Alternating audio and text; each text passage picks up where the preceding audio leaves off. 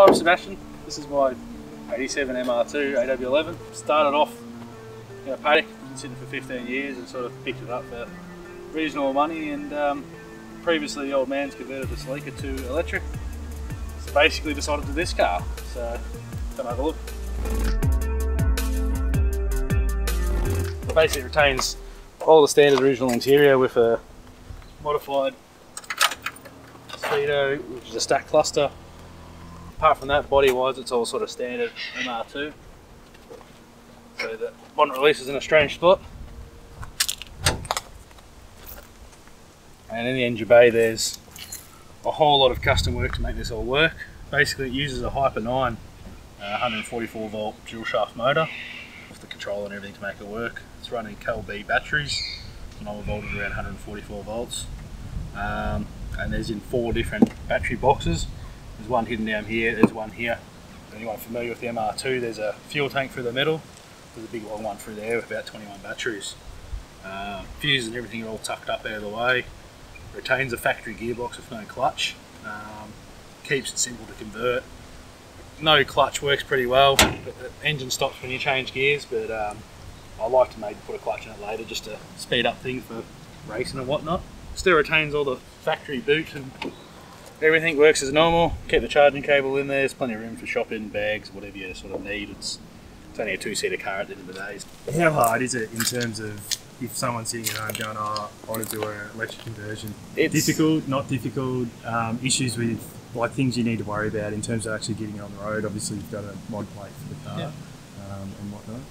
Well, in terms of building it, there's lots of information out there, but there's also not at the same time. Some cars you can buy kits for and put it all just together and wire it up yourself. To engineer it, it's sort of easy because you don't need emissions testing and all that sort of stuff. This still retains factory brakes as it has regen. The brakes are better than they were before anyway. And it's not making silly amounts of power. It's only sort of 100 kilowatts or 300 newton meters, yeah. Which is still miles better than the original 4AGE. But yeah, it's not too silly. If you're doing twice the power, like a Tesla power drive or something like that, yeah, you need a bit more engineering. Yeah. But in terms of a Hyper 9 conversion or somewhere similar, quite simple, quite easy. They're quite a compact engine. They fit nicely. So yeah. If you try to engineer a car, there's always little fiddly stuff that needs to be done. But there was nothing major difficulty about it. It was easier doing a petrol conversion with more power because you've had to do emission tests, a lot of brake tests, and all that sort of stuff. Whereas this passed every brake test, everything straight away, no worries. So being that this thing's got no clutch, you sort of just don't press the clutch and just put it in second gear. It'll take off in any gear really. Yeah. But usually just use second around. Yeah. Sort of under 60 k's an hour. Depends if you bother changing gears, but yeah. Sort of just chuck it in and take off as normal, and you come to a complete stop. In second, no worries. It'll stop. Accelerate again, and it just works as an automatic sort of thing. It's it's quite simple. You just use the gears for a bit more range on what you want the motor to do. Yeah. So yeah, I've gone to a stack cluster, which is my probably favourite thing in the car. Yeah, as you brake, it will go green and go into regen. You can accelerate again, and it'll show you what amps you're pulling out of it.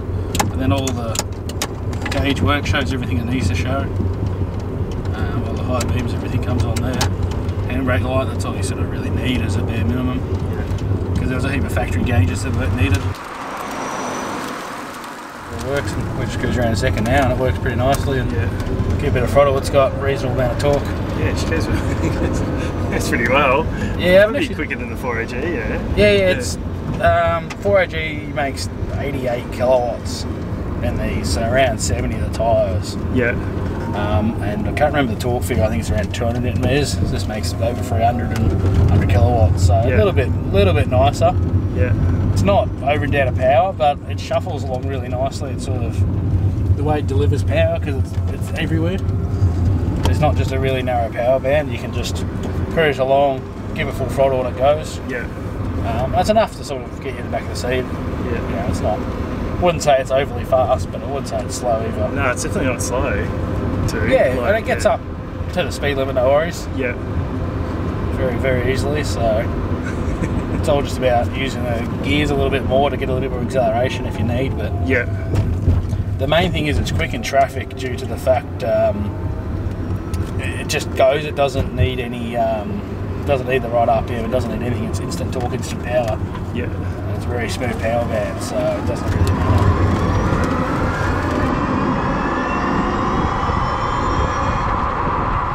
Rough cost of full conversion?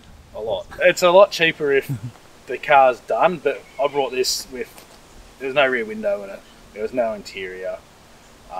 I had a shed full of MR2 parts, so I sort of built it together. My mate's got a heap, so I borrowed parts off him, brought parts off him. In terms of electric conversions, 20 to 30 grand, depending on what you use and how you do it and all that sort of stuff.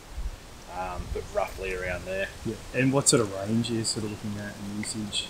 At bare minimum, it's about 130 k's. Yeah. In 30 degree weather, when it's actually hot and the batteries work better, it's about 170, 180 k's. Yeah. So, which is out of 25 kilowatt hours, so it's not too bad. It's pretty efficient. It's on par with Teslas, which is nice. Yeah. And charge time? 9 to 10 hours, I think, overnight. Yeah. But usually I drive it, put it on charge overnight, and it's ready to go the next day. So it's not really, hasn't been a problem. I don't use it long distances. I've got other cars for that. It's just a bit of a run around town, bit of fun. So. Yeah. What do you reckon you get, like per 100 k's, just as a comparison to like price of petrol? $50, I think, to do 1,000 k's. Right. On the Celica, so yeah, it's about the same. Charging it at home. Yeah. This doesn't have any supercharge set up on it. You can do it. There's no reason you can't. Just haven't needed to. It's not the scope for the car. It's just I'm only going to do 150 k's in it really anyway. That's what it's designed for. It's not exactly like a long distance cruiser. There's not. I can't fit camping gear in it. It's never going to go away camping. It's just a bit of fun. Yeah. I like cars to handle properly, so I didn't want it to be an electric car that wasn't fun. It's still, I reckon it's just as fun, if not better, than the original 4AG to drive. It's got so much grip. The weight balance is, it weighs 1080, so it's not really any heavier than a factory car. The weight's a little bit better in the nose, so it's a bit more even, so it actually handles a lot nicer.